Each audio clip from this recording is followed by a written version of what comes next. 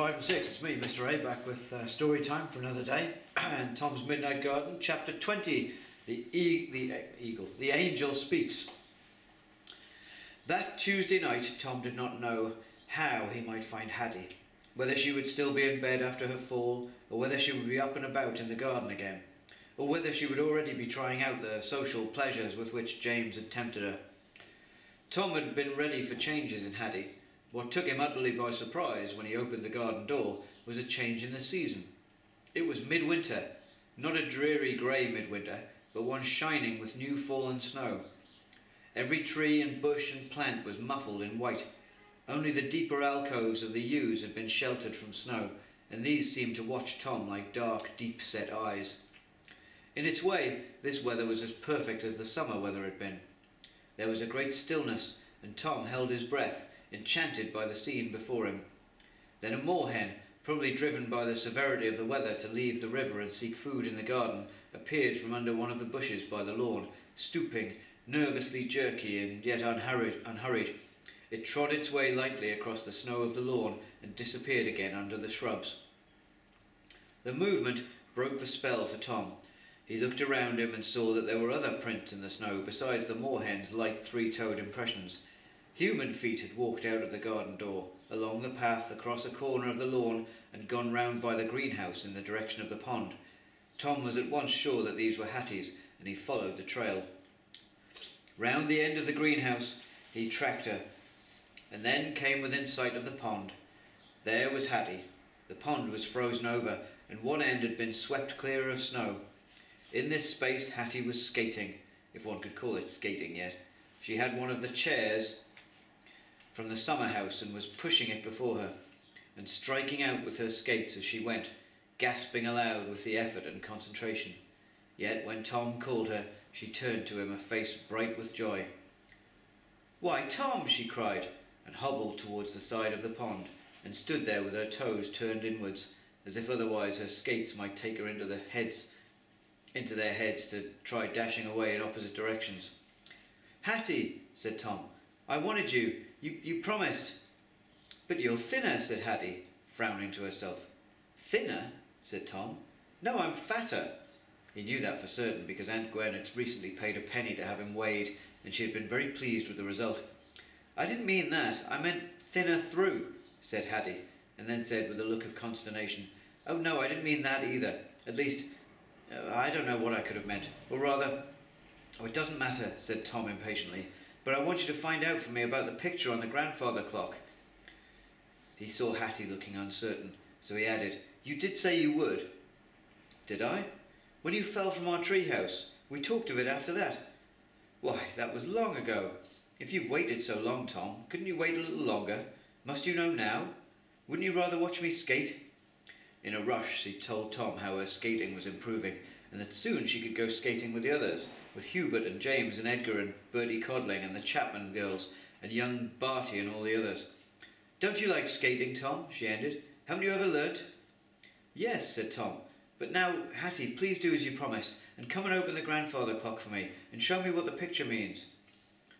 Sighing, Hattie sat down on the summer house chair, took off her skating boots and skates, put on her ordinary shoes, and went back with Tom to the house.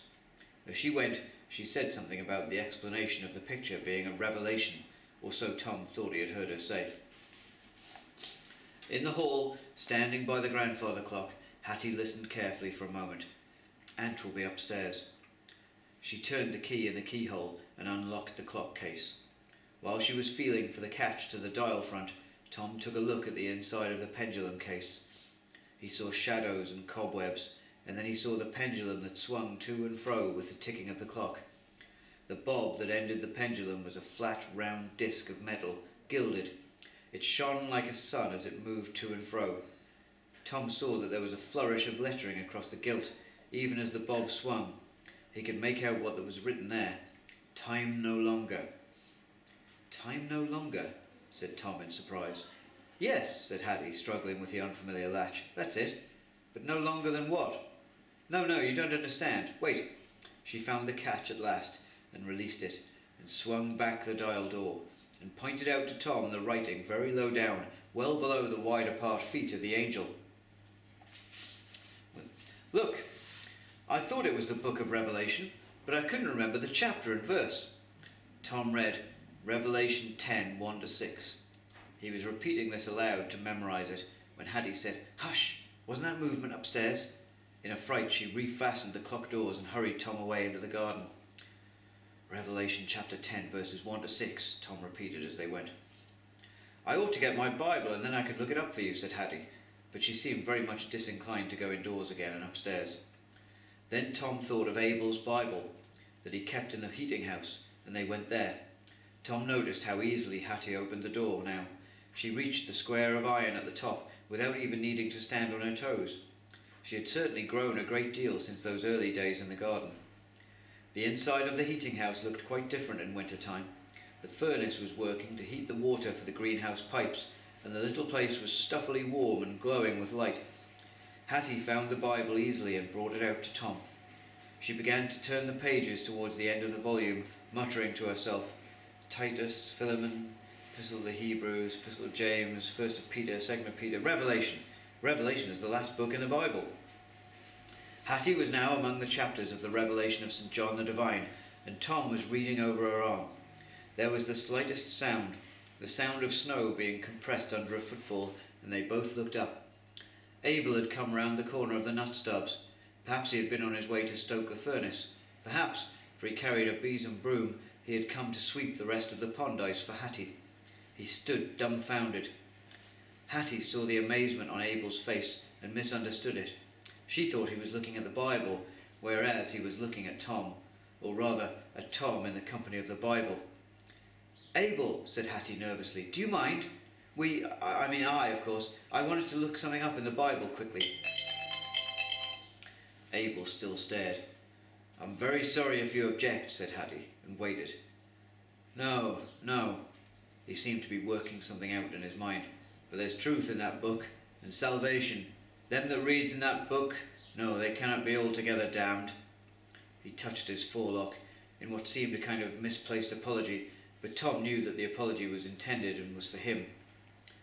With that, as though he did not like to intrude, Abel left them. They went back to their search in the Bible, and now Hattie found the right chapter and the right verses. "And I saw another mighty angel come down from heaven, clothed with a cloud, and a rainbow was upon his head, and his face was as it were in the sun, and his feet were as pillars of fire, and he had in his hand a little book open, and he set his right foot upon the sea, and his left foot upon the earth, and cried with a loud voice, as when a lion roareth. And when he had cried, 7 thunders uttered their voices.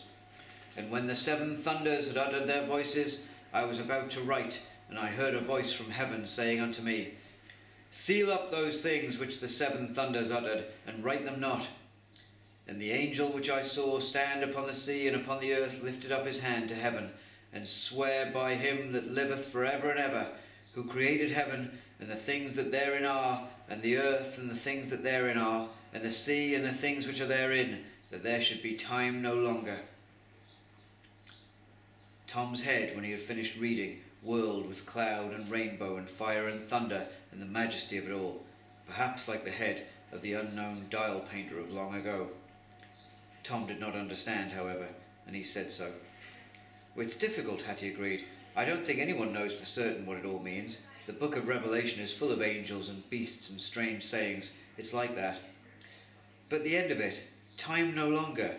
What does that mean?" Tom insisted. "I must know, it's important. It's written on the pendulum of the clock, and the angel swore that there should be time no longer. What did he mean?" Well, I'll have to... go on, we'll finish this off. "Perhaps when the last trump sounds, when the end of the world comes," said Hattie vaguely, and Tom could see that she was going to be of no more help to him. Already she had shut the Bible and had taken a step backwards to return it to the heating house. Her eyes had gone to the pond and they brightened.